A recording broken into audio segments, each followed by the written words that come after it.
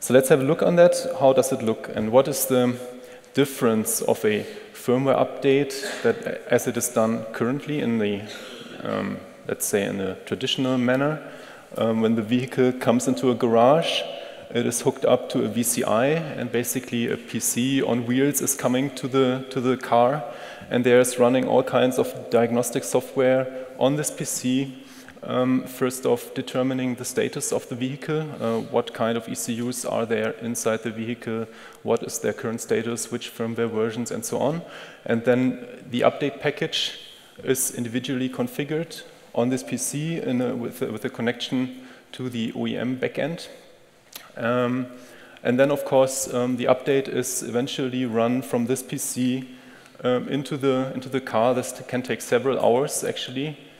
And this PC basically does all the orchestration of the update over the different embedded controllers in the car. So when we go to the over-the-air update process, we need some additional, very obviously, we need some additional parts, like the CCU that has been very prominent today, the connectivity unit. First off, this is very essential, of course, to provide the connectivity over the air into the Bosch IoT cloud from the car.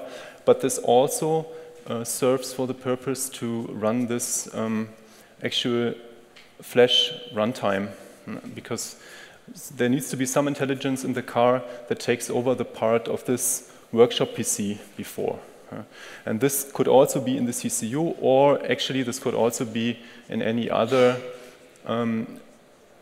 controller in the car that is powerful enough, because you need some calculating power, and you need some, of course, storage depending on how big the updates are that you need to run. Yeah? So what is the update workflow for an over-the-air update? It starts with an initial authoring step. In this initial authoring step, basically the update package is configured. So here the engineer puts together the content package with all the meter information and diagnostic sequence. So a diagnostic sequence could, for example, be what needs to be the state of the vehicle when the update is run. Does the battery have to be at a certain level? Does the vehicle have to be in standstill? Probably, mostly it has to be. Is there a driver interaction involved? Or is it a silent update? And all this kind of information is put together in the authoring step. This is uploaded in the Bosch IoT cloud.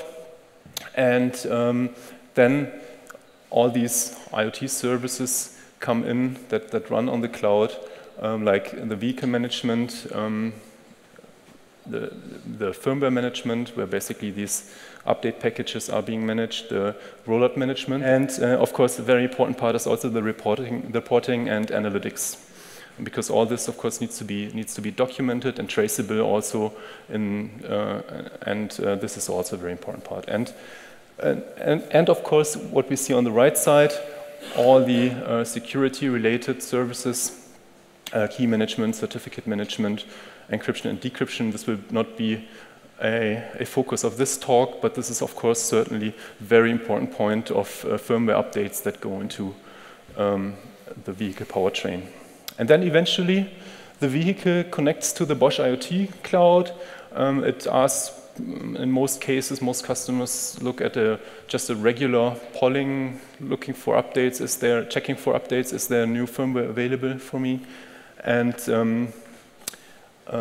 then the content, if there's an update available, it's being downloaded into the vehicle, and then of course the information of the current status is going back. We have to do here with a lot of dumb embedded controllers, and a vehicle update is a lot more complicated than just an update of let's say a smart device like a smartphone or a PC. Because here, typically, an update is not just concerning one controller, but it's going really baseline driven from one baseline to another baseline, and it could typically you have several ECUs that need to be updated to new versions, and you just want to tell the vehicle to go from one baseline to another, so you need some instance in the vehicle that orchestrates this, in which order does the update need to be run, and so on. Yeah? And this is one very important point about firmware updates in the automotive context. Yeah. So now we've reached the point of the live demo. I hope we're really connecting to the cloud services now. But before we do that, just let me briefly explain what we do in this demo. We have a real CCU. This is a CCU sample board, yeah, but this is one of the CCUs from CM.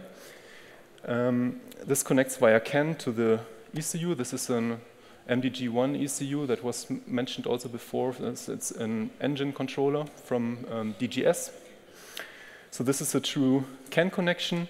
There is this connects via GSM to the cloud, and then we have, in addition to that, we have a head unit here. This is simulated so that you can see it. This is what the driver would see in the vehicle. Yeah? So currently, the software is up to date, and what I will do now is we will assign a new update for this vehicle, which will, in this case, this is of course a very simple update because it would just take too long to do a full update. This would just set a new engine idle speed on this ECU, so it really writes a new idle speed into the ECU.